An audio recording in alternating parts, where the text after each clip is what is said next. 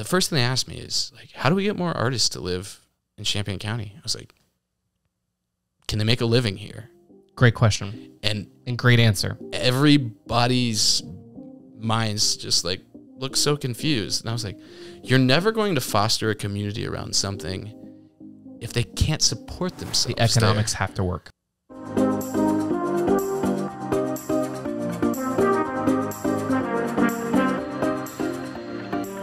Hey everyone, my name is Ethan DeLeon, and I'm here with our founder and CEO of Small Nation, Jason Duff. Today we're excited to have the local entrepreneur Brad Winter on the show with us. We want to welcome you to the Small Nation podcast, where we share some of the valuable lessons with what we have learned about entrepreneurship, real estate, economic development, and more. The point of this podcast is to create value for you, the listener, and to create a space to learn, talk about what's trending, and inspire others. Thank you, Ethan. Brad, welcome to the show. Thank you for having me. It's great to be here. I always love coming to Bell Fountain and visiting with you guys. Well, I was kind of hoping that we would have some delicious food from Mix 165. It's probably just out in the car still, maybe. Yeah. You know, it's hot enough out there today to keep it warm. So, hey, we might have to bring the food truck over here and feed you guys. I love that. No, Brad, why I'm excited to have you on the show today is that you have had, grew up in family business and also had a number of ventures and projects of your own. But I always love connecting with family business kids because it was so easy growing up. Yeah. It's, work and home life. It gets blended sometimes. It gets challenging. I think that's a topic that over the years you and I have continued to explore as your businesses evolve and as ours have as well. You've got a lot of great insight into that. I appreciate. I have a few years on you, so no. I mean, I think it is kind of like a fraternity when you talk to other people that have had a shared experience, because like going through that, where you see potentially grandparents or mom or dad or brothers and sisters work along with you, there's so many joys that come from it, but it's certainly got challenges too. Yep. But like, tell us a little bit, like, what was it like growing up in the Winter family? We had that. Right now it's a major topic, talking about how the American dream is dead and there's no opportunity out there if you're not born into it. And I had the unique privilege to kind of see that really play out. We spent the first 5 years of my life in a trailer while my mom and dad just grinded every day. They socked away as much money as they could to better our existence. And, my dad ran grocery stores for multiple owners, when we were young, and in 2007 he had the opportunity to buy one. Wow. From his mentor. He actually financed the deal with some funding from a local bank, and the rest is history. And a lot of people hearing that, what does that really mean? So like, you worked in the business, and how does an opportunity like that come up for an employee to buy a business? So at that point in time, my dad was in a kind of sweat equity deal with his partner at that point in time, and some things had happened, and it was a good time for him to exit. And my dad had proven himself to Kenny. Kenny was his mentor. Kenny financed part of the first deal, and it was more of a just proved himself, and he had people take a chance on him. I love hearing those stories. I've seen them happen.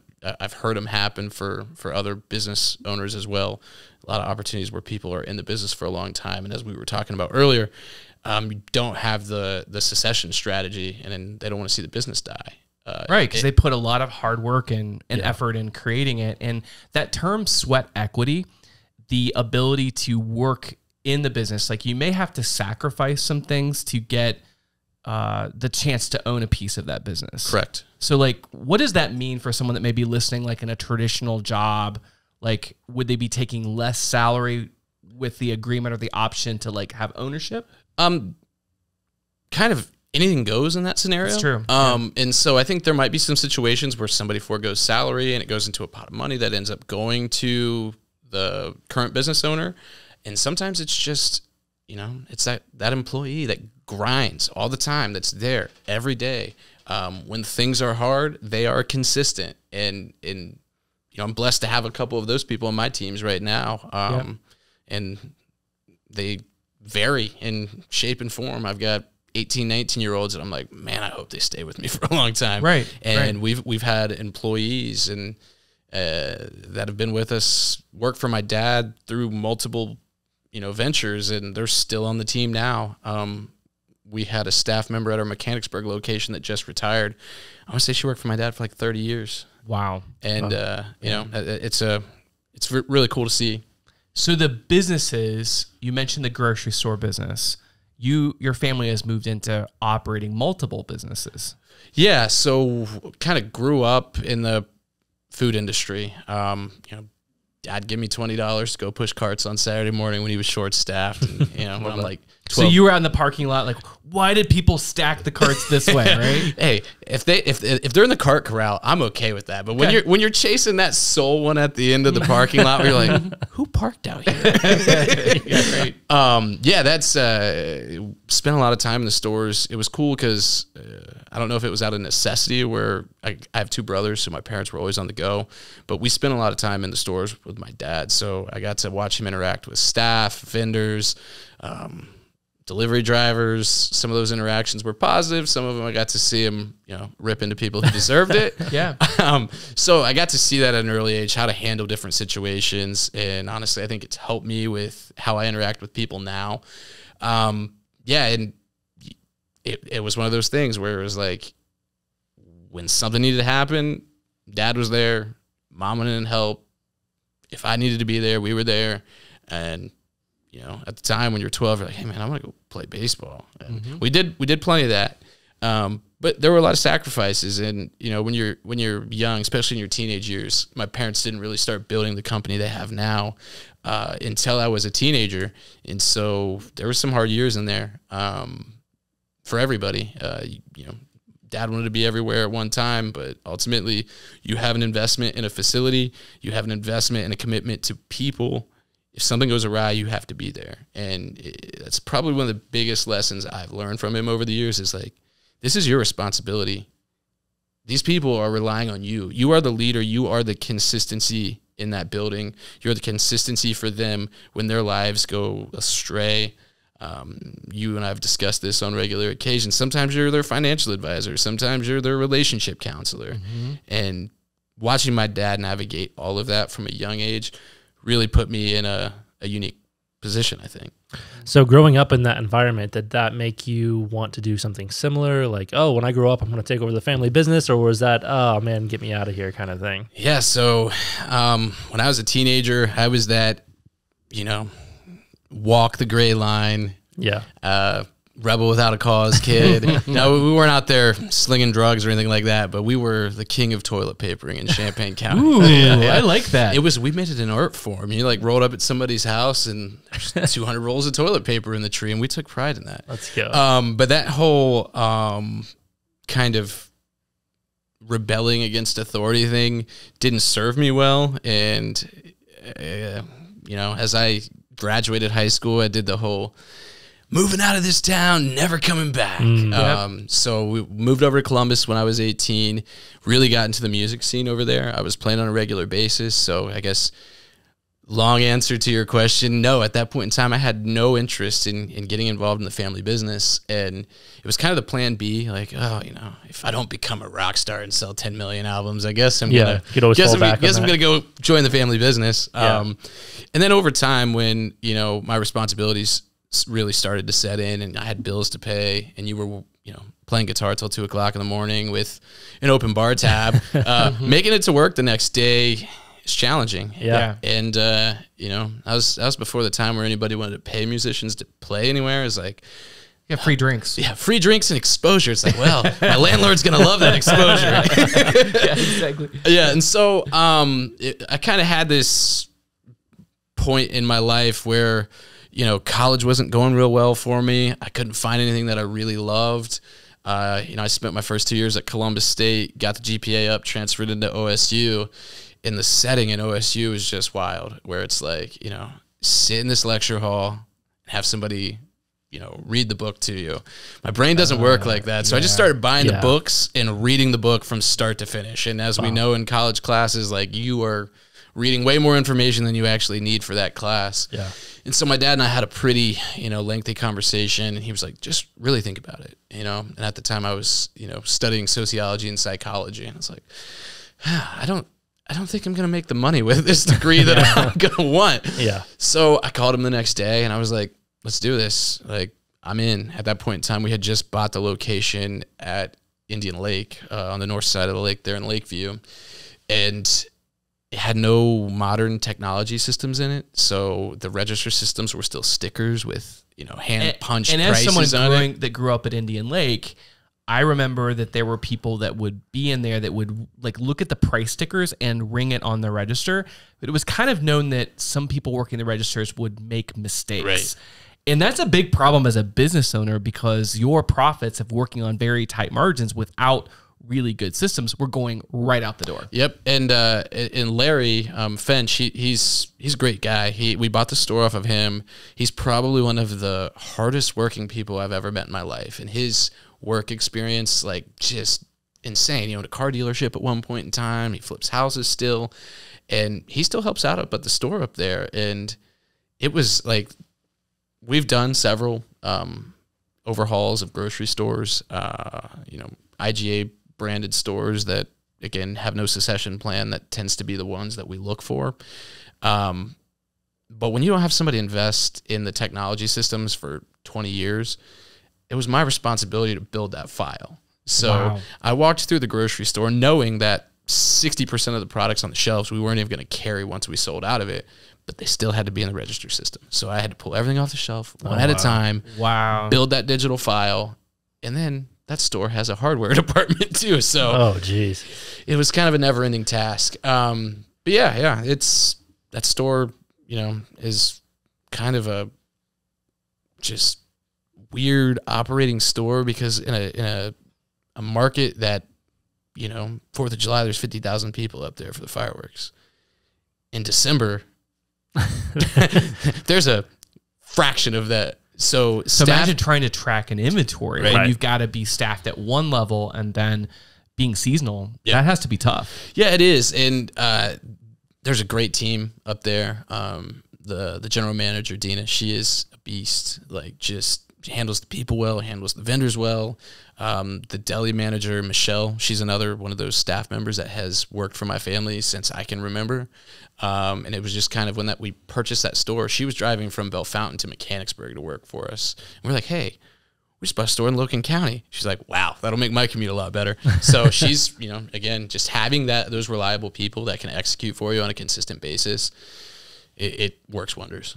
That's great. Well, the grocery industry, where do you make money? How do you make money in that business? So I always joke, because we operate restaurants as well, they're like the exact opposite. Okay. So grocery is, you want high volume because the margins are low. And a lot of the things that people buy in high volume are price controlled. So your alcohol is, State regulates that. State regulates it. You're making the same margin on it. There's not really any pricing strategies that's going to better the opportunity in it.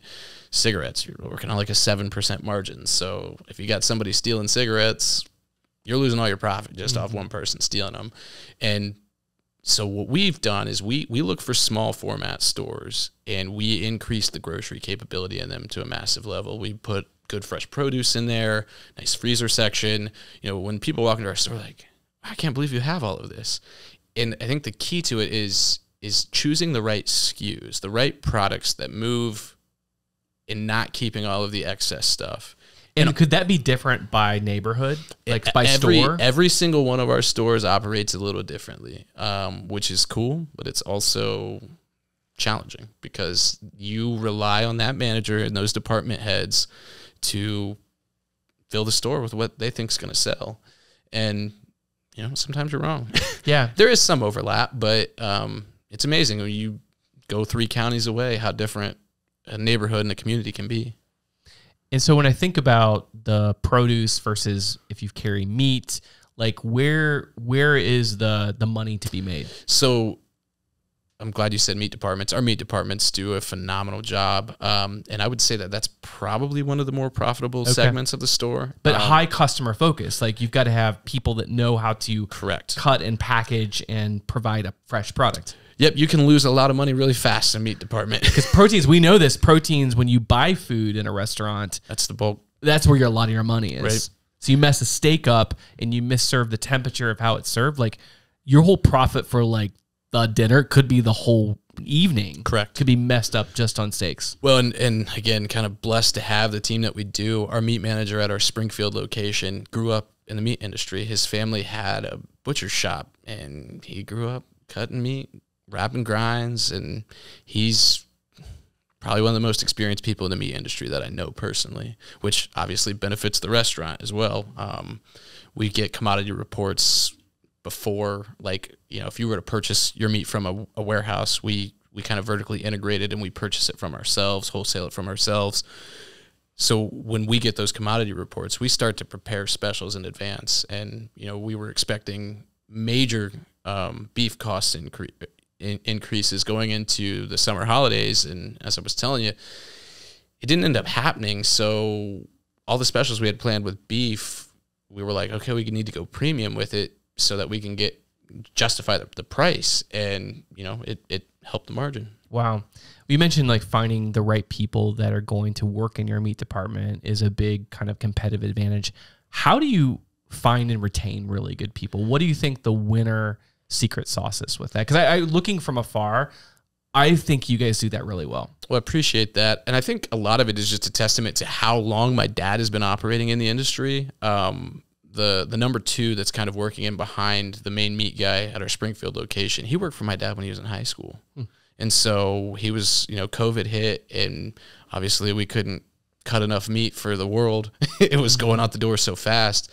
And his job at the time was like started to cut back, and he reached out to my dad and was like, hey man, I need some hours. And we were like, well, we definitely need you. Yeah. And right. He's probably the fastest meat cutter I've ever seen. So I think just kind of operating in the industry for decades on top of like consistency, trying trust. To treat your people well, trying to pay better than the competitors. And kind of with the meat industry now is when you go into a Kroger or a Walmart, a lot of that's warehouse cut. They're not cutting that in their facility. It's being cut at a giant warehouse. You don't know who's cutting it. You don't know who's packaging it. You don't know how often the stuff's cleaned.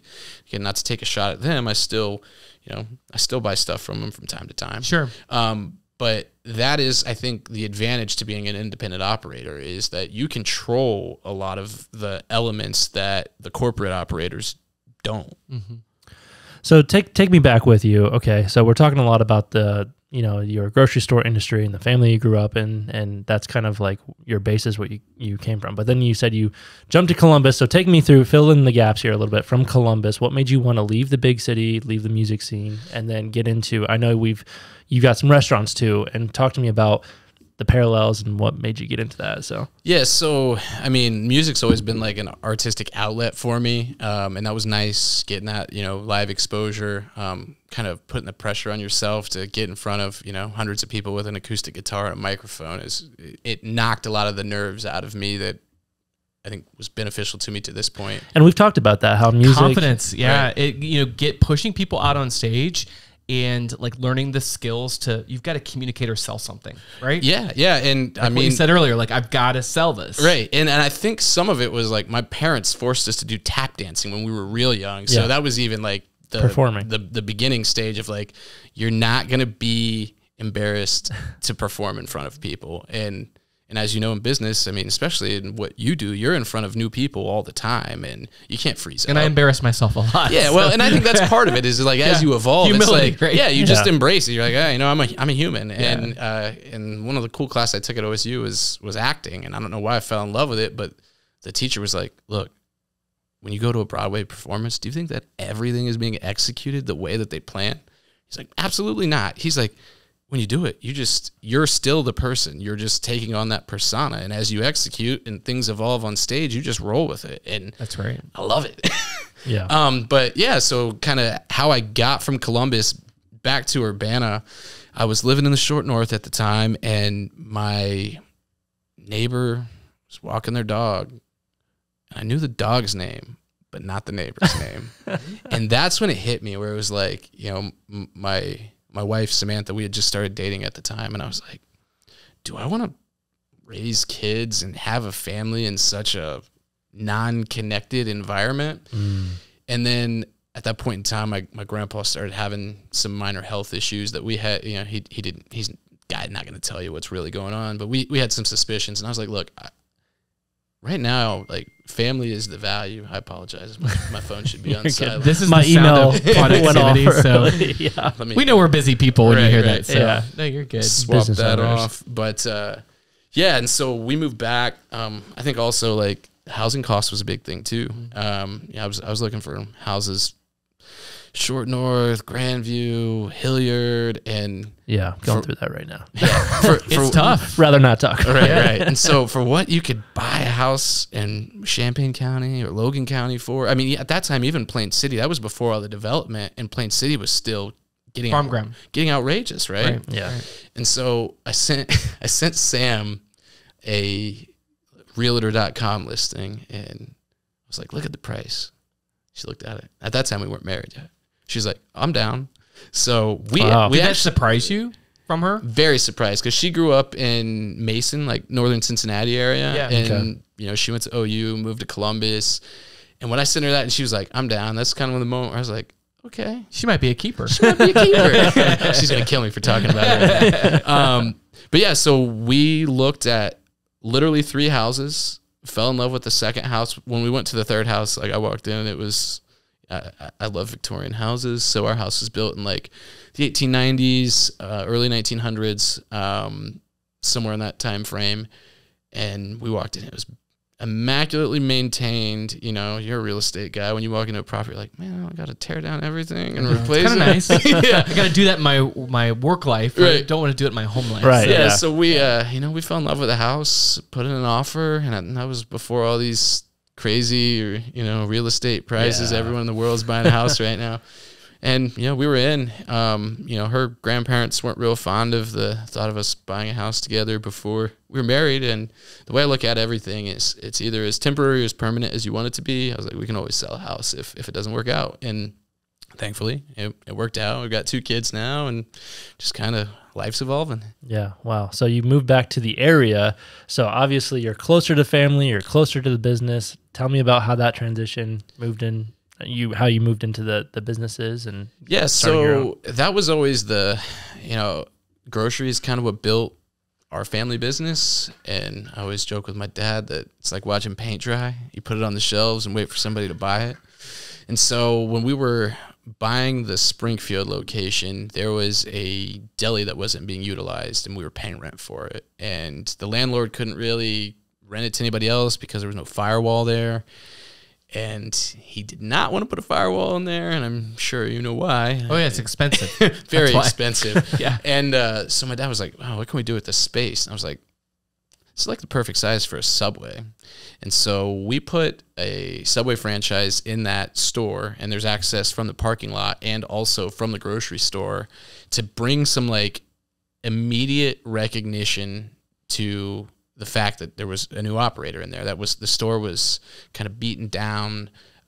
Customer count was real low. My dad had actually ran that store for the previous owner back in the 90s when I was a kid. So it was kind of like that full circle moment. Which I have to say, that's a pretty bold move. Like, you know, for independent people running independent grocery stores to then say, hey, we want to bring a franchise in. Yeah. That's probably was some learning curve there. But where it's really smart is how oftentimes do you see with a gas station that they'll partner up with a franchise like a Subway, Right. because inherently it's going to bring more traffic. And I love that because you partner with a national brand, the credibility that brings to the grocery store right next door. And the foot traffic, it was foot traffic, immediate smart. foot traffic Yeah. increase. And, you know, we didn't close the grocery store while we were doing maintenance on it. We got it to where it was operational.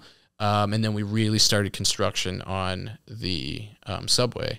And kind of the cool and somewhat frustrating thing about my family is we do a lot of the construction ourselves. So I was laying the tile in there. We were hanging the wallpaper, and, you know, you learn a lot when you do that. And it's your team I have so much appreciation for because of how quickly they knock stuff out, man. We do appreciate them. Yeah. And it can get very stressful because you have all these unintended consequences that come up, and then you've got regulators that are reviewing plans and drawings, and then those are different people from the inspectors that are actually inspecting the work that you're doing. Well, and sometimes going from county to county, codes change. All different. Yeah.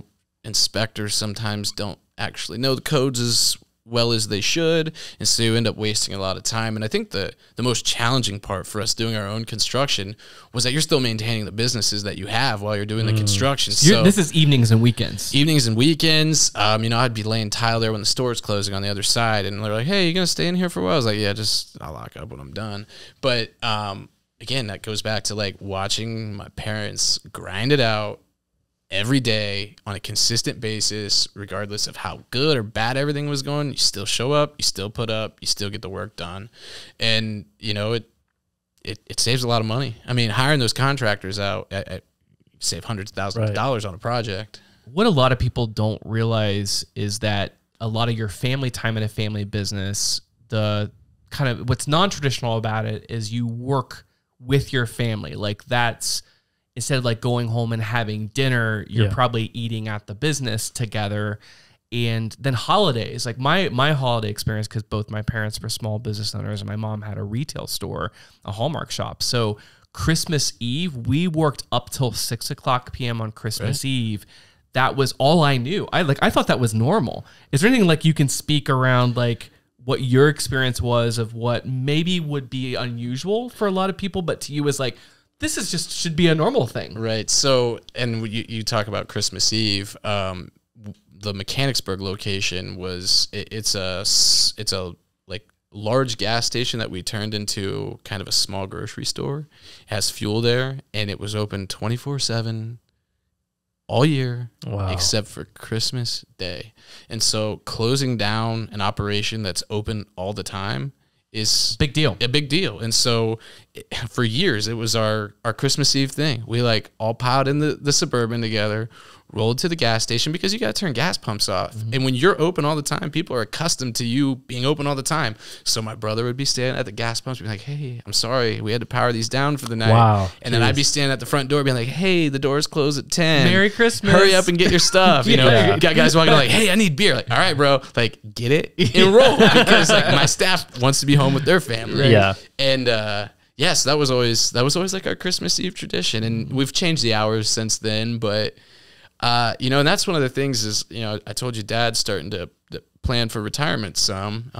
We'll see if he ever fully retires. I've heard the same thing in my family. Right. And it's kind of a double-edged sword because like I can't imagine what the businesses would be like without him. Yeah. And I don't like saying that. You and I've had these conversations where it's like we need them because we depend on the institutional knowledge. Replacing someone that does the job of 4 people is not just going to happen overnight. Well, that and like the part that kind of, makes me feel mortal about it is like when I have a problem, I walk in, talk to my dad about it. And the thought of like not having any more projects to pursue, like we spent hundreds and hundreds of hours executing projects, whether that's residential properties or the commercial properties. That's a lot of quality bonding time. You just like listen to classic rock, hang out, talk, how's life going? And so again, back to like what you're saying, that's a lot of bonding time. And when I was younger and I couldn't participate in it, and that's what they were doing, like as I got older and I could participate in it, I enjoy it. I enjoy the project side of business. Probably a little more so than just the operational stuff. I love putting something together, getting it launched and seeing it come to fruition.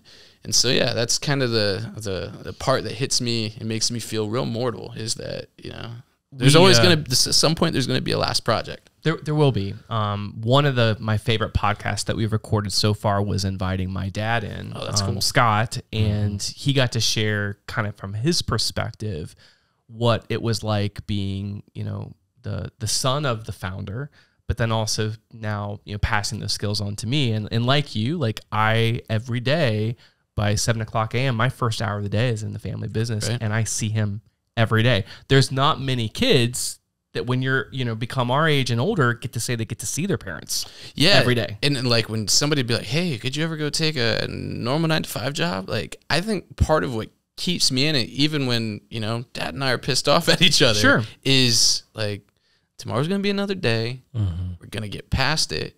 And it poses a lot of stress to the father-son relationship. My mom is pretty much retired out of the business now. She still helps with projects and stuff.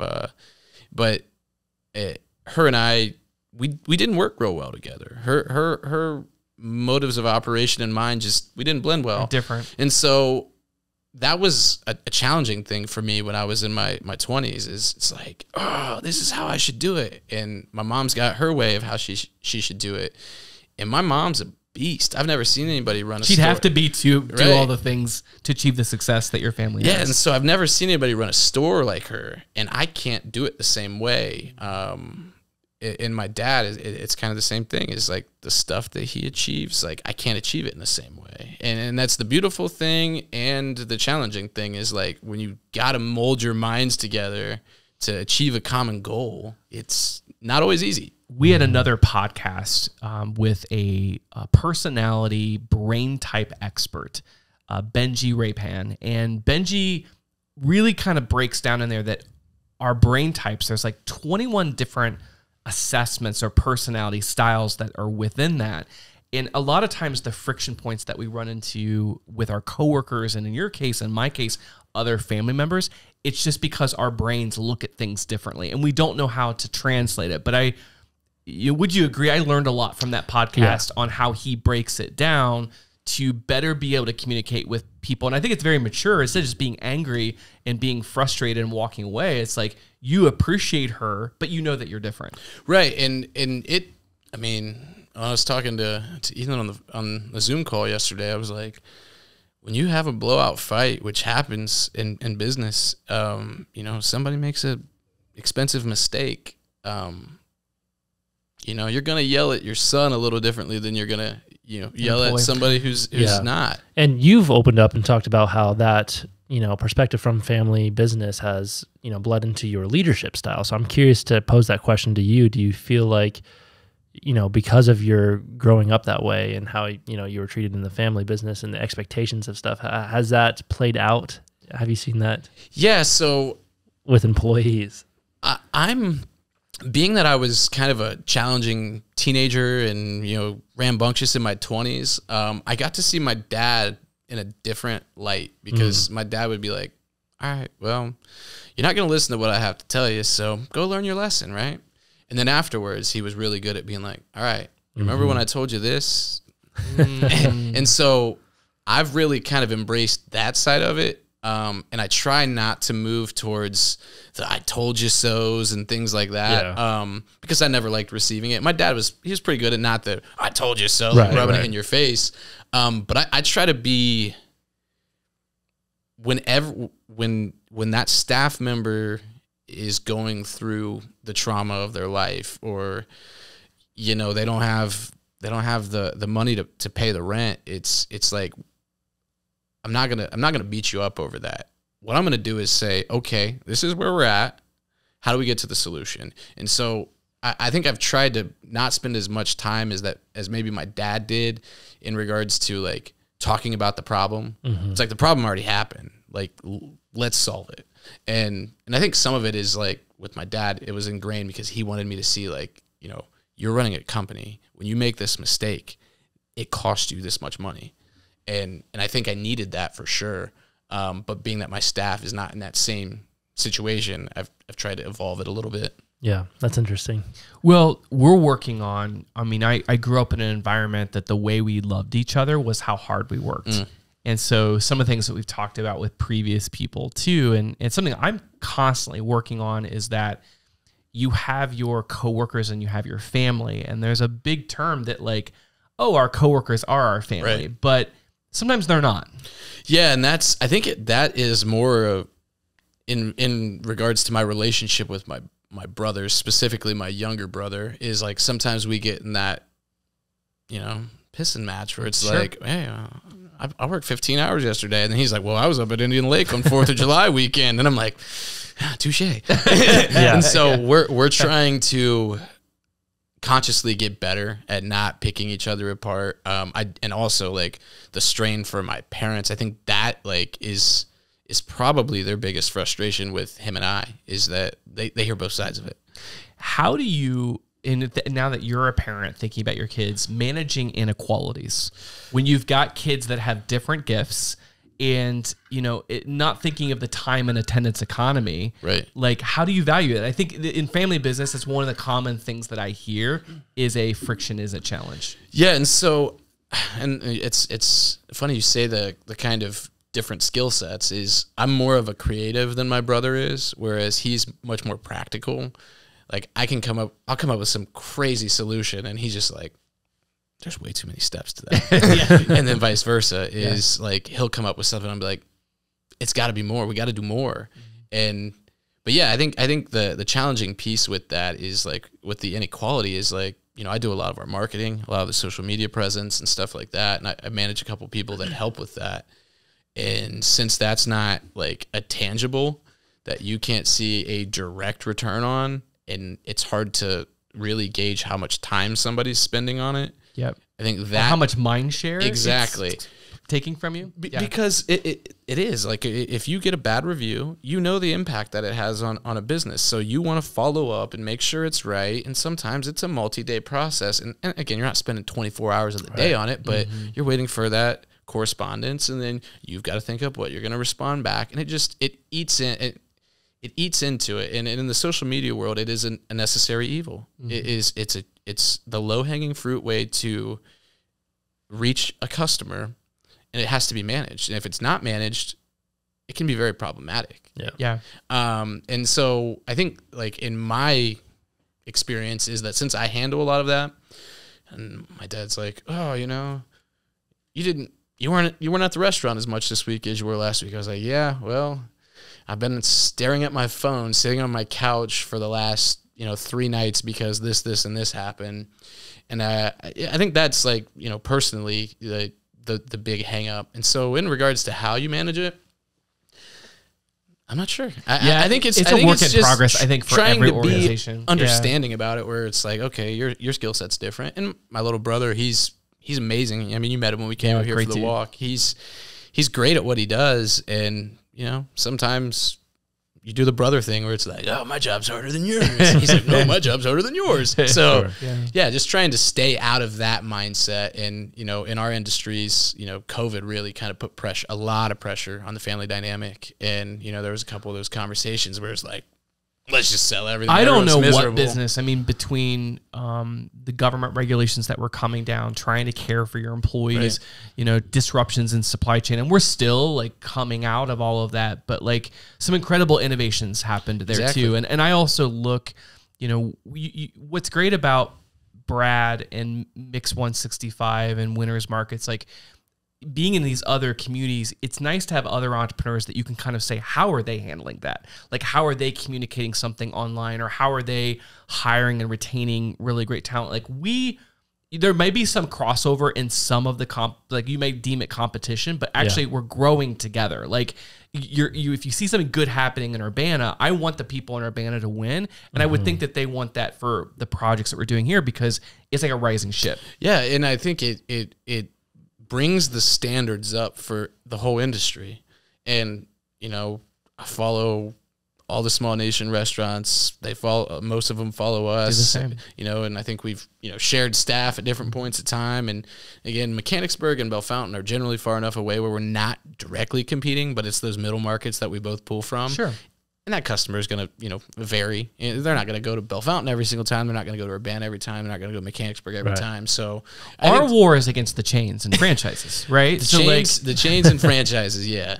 And honestly, that's where I think in the local food movement, businesses like ours can really shine. Yep. But it goes down to using local ingredients, sourcing from the market. I mean, in Brad's case, like literally the stuff that's coming in from the wholesalers to his grocery stores are ending up on restaurant menus. Exactly. And it gives us the opportunity to kind of manage quality too. Is my meat cutter sees it, my cooks see it when they prep it. The cooks see it when it goes out. Like you It's get their like, name on it. Yeah, you get 4 touch points on it before the customer consumes it, and that is from a quality control perspective. There's very not a whole lot better you can do. right. I mean, other than staring at it while they eat it. Yeah. What do you think is unique about your restaurant? So the funny thing, so we opened in 2018. Restaurant's called Mix 165 if we haven't plugged that yet. Follow us on Instagram and Facebook. What I loved and love still about the industry is it is that creative outlet that I no longer have with music. And I've got friends that are still musicians, you know, they're touring and I live vicariously through them, but it's not my personal outlet. And so getting to help curate the cocktail menus, I shouldn't say dictate. Ooh, I love that word. Let's get it out there. That's a Let's unpack that bad usage. No, I help dictate the special schedules and stuff like that. Yeah. And I think what's special about us is that there's something changing all the time. We're always looking for not necessarily what is that new trendy thing, because we all know you could throw some microgreens on top of a steak and, you know, it's going to fit in the Columbus food scene, you know. But it's more like, especially being in a smaller market, what is your market into at that point in time? And being in Mechanicsburg, it's a village of 1,200 people. Right. When we were building that, my dad's like, are they going to support this? And so because your vision was up here. Yeah, coming from the short north and kind of that food scene, I was like, I don't want to just sell frozen food. Like, we're reheating. I mean, meatloaf special. Yeah, I mean, baked steak. I do love a meatloaf though, and we've done like an upscaled version of the meatloaf. So, and I think that is the piece is like, what are they into right now? What are they comfortable with? How do we make it better? How do we keep the price point? You have elevated dining, but you're still approachable. And that in the restaurant industry is really hard to do. It is. And it's hard to stay consistent with it too, because like curating an ongoing special regimen that kind of fits that mold takes a lot of brain work. And so you're communicating with the chefs on a regular basis. But like, you know, one example is everyone loves tacos, right? And so we're like, okay, tacos are cool, but how do we make them like cooler? It's like, let's do a chicken parm taco. And so I'm the guy that like walks in really good and I throw the craziest idea at him, and I can't cook on scale to that. Like I can cook at home, but I can't cook on scale to that. So they're like, okay, Brad wants to make a chicken parm taco. How are we going to do this? And then you come in, they put a couple hours into it, and we sold like probably 150 in 3 days. You know, most people at their core, they want a chance to be a part of something bigger than themselves. And I think that what is struggling in corporate America is everything is so systemized and just rigid. That gives an opportunity for people to want to work at a different place. And I think if your organization can just like have what Brad's shared there, like allow people to suggest good ideas, allow people to ask for their feedback to make something better, that is a company that you want to work in. Yep. Correct. And I think in the independent industry, we're gobbling up talent over the corporations at a massive level. Some of it's pay, but when you talk about systematizing everything and it's so rigid, is that yes, it's systematized, but when you have so many systems, it's not simple anymore. And kind of like, you know, one of my big principles that I live by is like, don't make it more complicated than it has to be. And you know, how I learned to cook was from my roommate in college. His name's Adam Hong. His parents immigrated here from Korea, so he's cooked some amazing Asian dishes. And we were, you know, sitting there drinking a beer one night, and I was like, bro, teach me how to cook. And he said, what do you need me to teach you? He's like, all you're doing is taking something that's not hot and making it hot. And that just like blew my mind. I was like, why do we get so much anxiety about something when we can break it down to its most simple form? And I try to do that with everything, especially when I'm getting anxiety about something.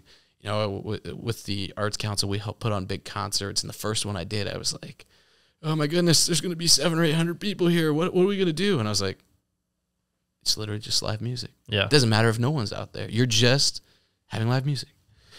Yeah, real quick, since you brought it up, you're sitting on, you know, the Arts Council board and stuff like that. So in your communities, as we're starting to kind of wrap up the end of this episode, talk to me about how you are collaborating with your community and, you know. Why do arts matter? Yeah. arts have been a big part of my life since I was a kid. And like through the nonprofit work that I do, I'm the vice president of our county economic development board, and I'm the president of our arts council. And I am maybe the crazy person that thinks that those things are intertwined. You know, Love that. Yeah. It's when I was asked to join the arts council board. First, I'd never sat on a nonprofit board before, so I was like, I don't really know what to do. They were like, "Well, you know music, like help foster a good community around music." The first thing they asked me is like, "How do we get more artists to live in Champaign County?" I was like, "Can they make a living here?" Great question. And great answer. Everybody's minds just like look so confused. And I was like, you're never going to foster a community around something if they can't support themselves. The economics have to work. And talking about restaurants earlier, we think we try to have the same approach with, restaurants. If the dishwasher, they can't afford to find housing, you don't have a dishwasher, which means you don't have a restaurant. And that's why I think some of the big markets are going to have a very challenging time maintaining that level of service. I agree. And we're seeing the industry really, really embrace robotics right now. I don't know how successful that will be. I mean, it's going to change the experience drastically. My wife said she was at a Skyline the other day and a robot brought the food out. And that's in Central Ohio. So I'm always trying to watch what's happening on the coasts, and kind of Louisville has a lot of really cool stuff going on. So I watch that market as well. But yeah, I think as it all evolves, we're kind of in the Wild West still. And I think COVID blew the doors off of things, and it made everybody see that there's more than one way to go to business. What advice, like getting involved in the arts and nourishing an arts community, like that was really good to say, can people live here? For someone that may be listening that aspires to see more arts in their community, any other ways or strategies that they can expand and grow that? So I think a lot of it is having the venues. And so in Champaign County, when we first opened, we were the only place that was really doing live music, right? Doing live music. Yeah. And the other places that were, it was still that exposure model where it's like, hey, we'll give you a bar tab. You can eat the exposure, And so now we're starting to see more places that understand it. We've got the brewery in Urbana that's embracing it as well. And, I know those guys, and they come to a lot of the events. And I always reiterate that is people cannot eat exposure. They don't pay their bills with it. Yeah. So you need to keep that in mind. I think a lot of it too is the community events. Is you're seeing a lot of these partnerships with local business, and they're putting on these events, and you're seeing the dollars roll in for it. And I think a lot of it too is like finding the artists and helping support them through the trajectory of their career. One of my good friends, Leah, she was just up at Country Concert last weekend. We've known each other since middle school. I try to book her as regularly as I can. She's based out of Nashville now. So whenever she's up here, I'm like, yo, you need to contact this place, and this place. They'll pay you. Love that. So you build the network. Build the network. You got to build the network out. And I think that kind of goes with a lot of what you guys are doing as well with the entrepreneurship, not just in Bellefontaine, but because it's lonely otherwise. Very when you meet, world. like we do dinner occasionally just to catch up and share, and what usually turns into an hour dinner is like 3 hours right. because you can actually connect with someone that has a similar shared experience. Yeah, and I think everyone benefits from it. It business benefits, the community benefits, the artists benefit. Yeah. It just needs to be done in a sustainable manner. Well, and I'm seeing the success that's happening that Brad is leading up. You see historic theater in Urbana. The Gloria is like fully restored, and now there's a variety of entertainment acts and options and things that are coming. So, I think, and that leads to investment. We have been watching in Urbana several buildings and new restaurants that are opening. So I've just mentioned the new brewery. People like Jamin Selman are investing in buying more buildings. So it all starts to be a part of a much larger movement. Yeah, and ultimately, as you said, rising tide raises all ships.